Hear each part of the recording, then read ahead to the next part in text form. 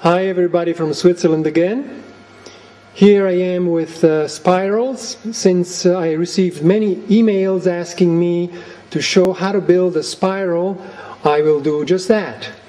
Blue one that makes 1, 2, 3, 4, 5, 6, 7 windings, and it ends right there. It's not connected to the red one, of course. And this is the red one that makes 1, 2, 3, 4, 5, 6, 7 spirals and ends right there. You see, it's not connected. See, it winds out. And here you have the two coils.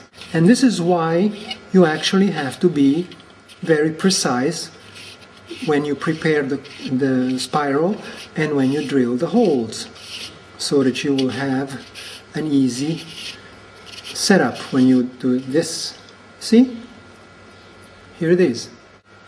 This is my way to do it in order to have the positive and the negative attachment only on the top.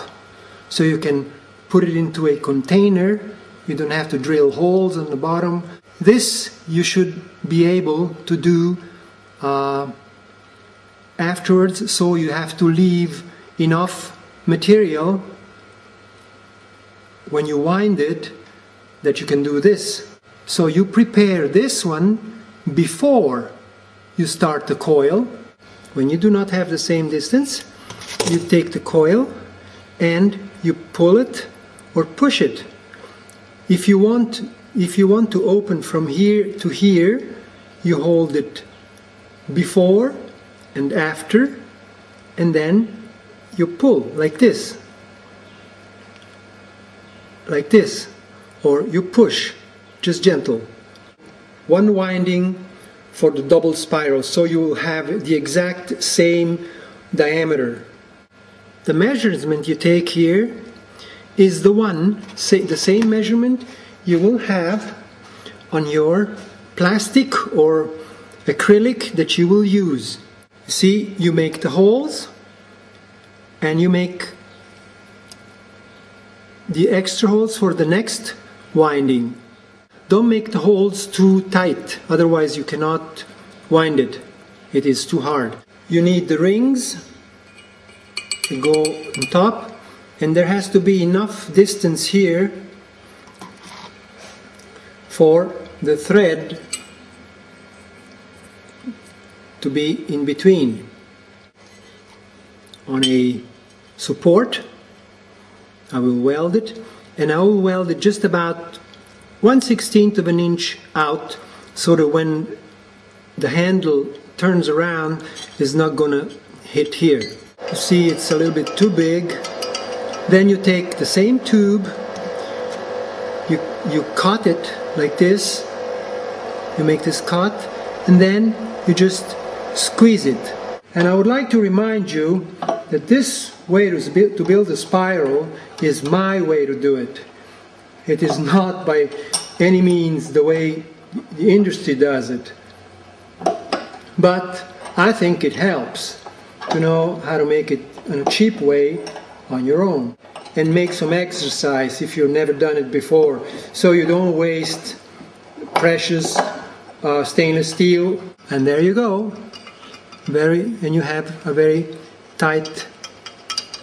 And what's important, that you have enough room in between so you can go through with the wire, as you can see. Now I've drilled a hole here. This is about a little more than 1/8 of an inch. To cut it open towards the end, I suggest you use a little machine like this, and then you use a grinding blade. You see, this is a very thin. This is 1/24 of an inch. It's extremely good to cut because it doesn't overheat. Whenever you work with stainless steel and you have to drill holes in it, remember you need to cut in half the speed of drilling velocity that you have while you drill steel.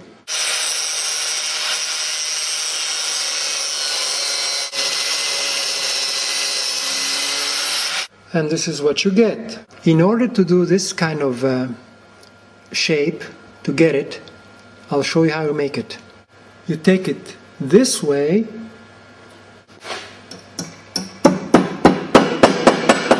it is like this, 2 times 90 degrees. The reason for all this is this one.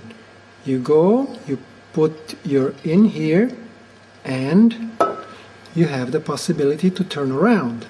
You can bend your wire towards the right and up, or towards the left and up. Depending on how you bend it, it decides on which side the coil will be turned, left or right. That allows me to turn right ways, and I can turn like this.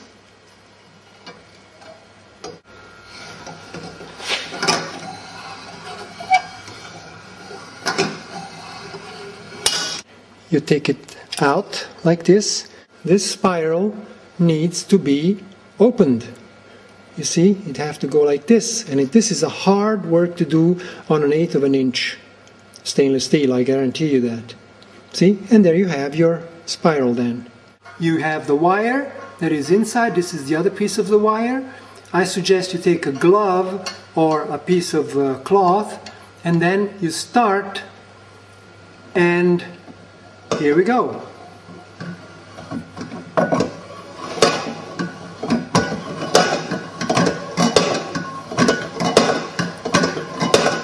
Steady speed. Here we go. Here is the coil, like this, and you take it out. And when you turn it around, every time it gives a hic, and that's what you heard when I was turning. It must tick, tick, tick every time it turns here. So bend it a little more, so you have it round, like this one here. 1/12 of an inch thickness. You see, it's all bent up, you know? And it goes back. Then you take it in the middle a little more, and you take it on the side a little more, take it here a little more, until you have the size you want. When the diameter is not the same, you see that there is a difference in height, then you go and you just twist it back like this. You hold it, and then it opens or closes again. The thin thread is not easy to close, it's easier to open. Here's too little. You open it again, and you have it. Then there needs to be a space here. Otherwise it will not pass, you see? Cannot be longer than this. Positive and the negative, and then I stick it into the water.